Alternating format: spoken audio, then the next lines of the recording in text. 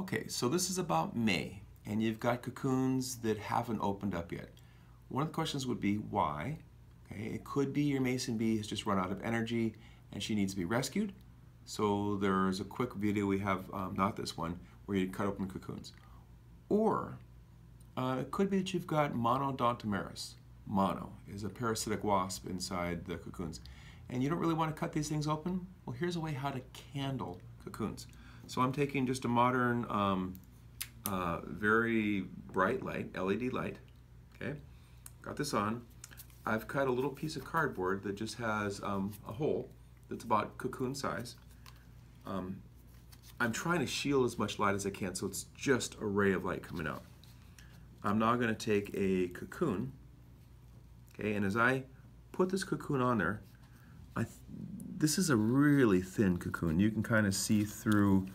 There's something in there. I think it's actually more of a larva. I don't think it's, I don't think this is viable, but you can see through the cocoon. We're going to try another one here. This is actually an empty cocoon. There had been mono. There's a little hole on the end, so we knew mono had come out of here. But actually, when I just crush this up, there's nothing in there at all.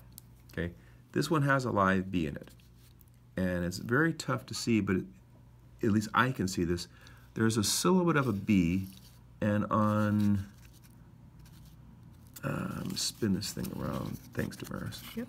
On this side, you can see the the bee's kind of shaped like this inside there, and the underside is where the legs are. It's a solid piece. I can see the legs actually. Good. Yeah.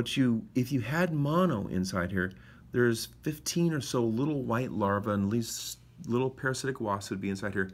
You would see those bodies inside this cocoon, and at that point, I would smush that cocoon and throw it away. Okay.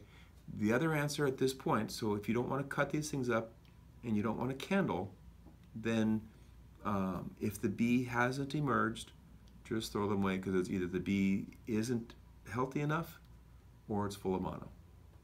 Thanks.